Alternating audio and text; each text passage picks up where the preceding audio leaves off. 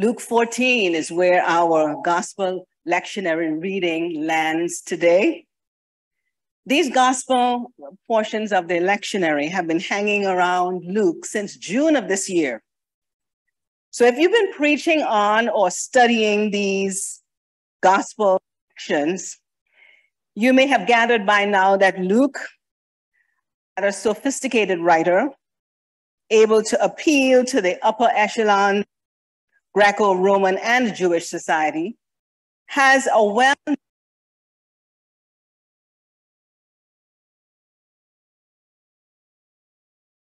another mic if that would be helpful. Yeah.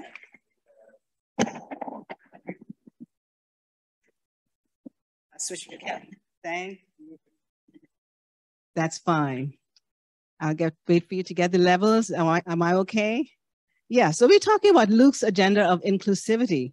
He wants to broaden the scope of social and religious significance to include the people on the margins. And he's pretty relentless and consistent about this. Take the beginning of this chapter, for instance.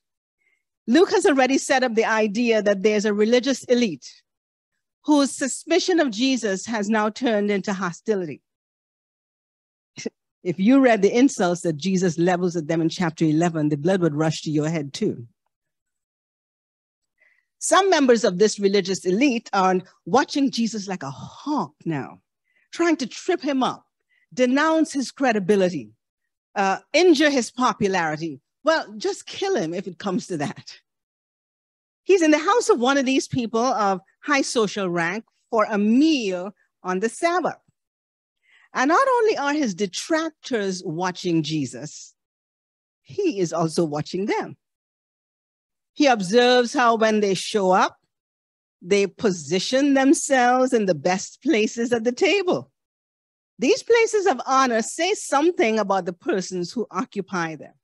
They rank you above the others in the room. They speak of your high importance and elevated social status. So Jesus is watching this jockeying, right? This finagling, all of which goes against the very grain of all that he has been talking about the kingdom of God up until this point, where the first shall be last and the last shall be first, where children are model citizens, where domestic and agrarian life matter as much as civic and religious life does, where in-groups are cracked open by love that sees and values the other. I can imagine him looking around at this seating arrangement, carefully designed to preserve what Carolyn Sharp calls the calculated reciprocity of high society. If you're having a hard time imagining this way, you may relate to the staged seating arrangements at wedding receptions or professional gatherings where there's a head table. And just looking at those seated closer to the head table gives you some idea of their status. Well, this calls for a parable. And it's not your story kind of parable.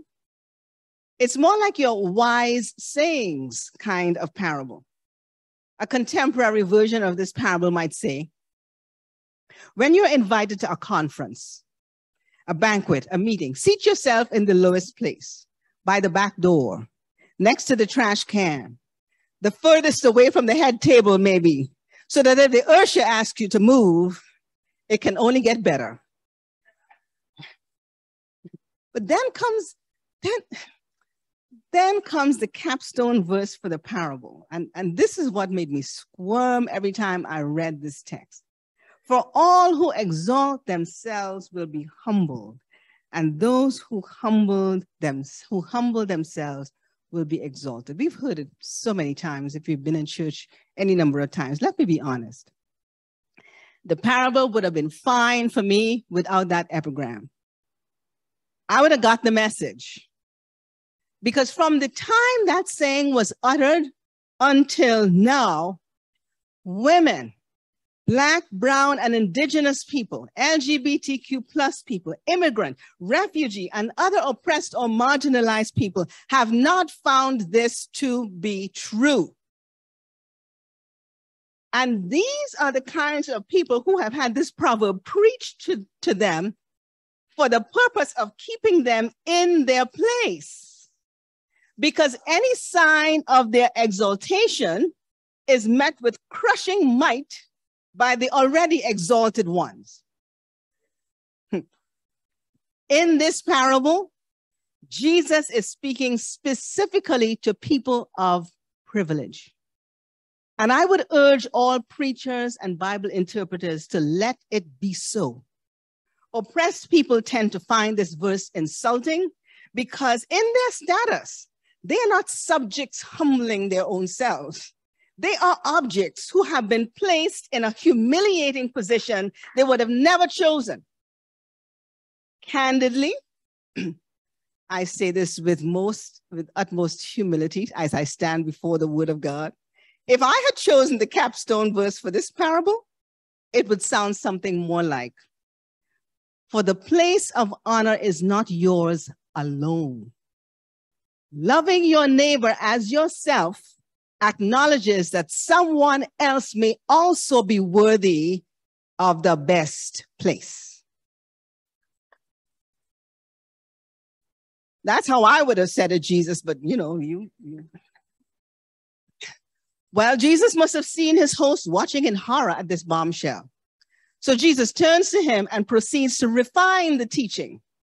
He says to this person of privilege, when you give a dinner, don't limit the invitations to your kinfolk, your friends, your rich neighbors, or anyone else whom you can count on to return the favor. Try inviting some folk who don't have the same level of social capital, who can't travel first class, who have no degrees or titles, who can't quote from anybody but their grandmother, who don't have a mailing address, whose prison record keeps them from being properly employed. Try inviting some folk without the kind of economic, social, academic, or religious privilege you enjoy, is what I hear. This parable and its follow-up lesson is not a call to false modesty or even reckless Pollyanna kind of hospitality. It's a lesson in the culture and the social dynamics of the kingdom of God, of the reign of God. It's a call to inclusion. It's a call to widen the circle of who we as individuals count as important and who we as groups consider welcome.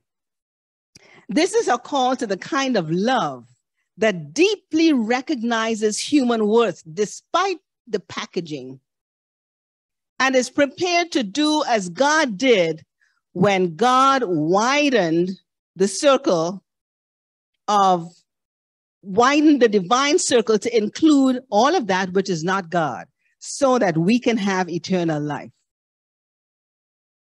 I hope you got that, but you get it again. Because my South Asian colleague, theologian John Buchanan, was the first one I heard say this. He was deeply influenced by the ethicist Nicholas Wolterstorff, and John preached it to me this way once. Quote, "We let the other, one who's not like us, occupy our thinking and feeling in such a way that it extends and deepens our sense of responsibility.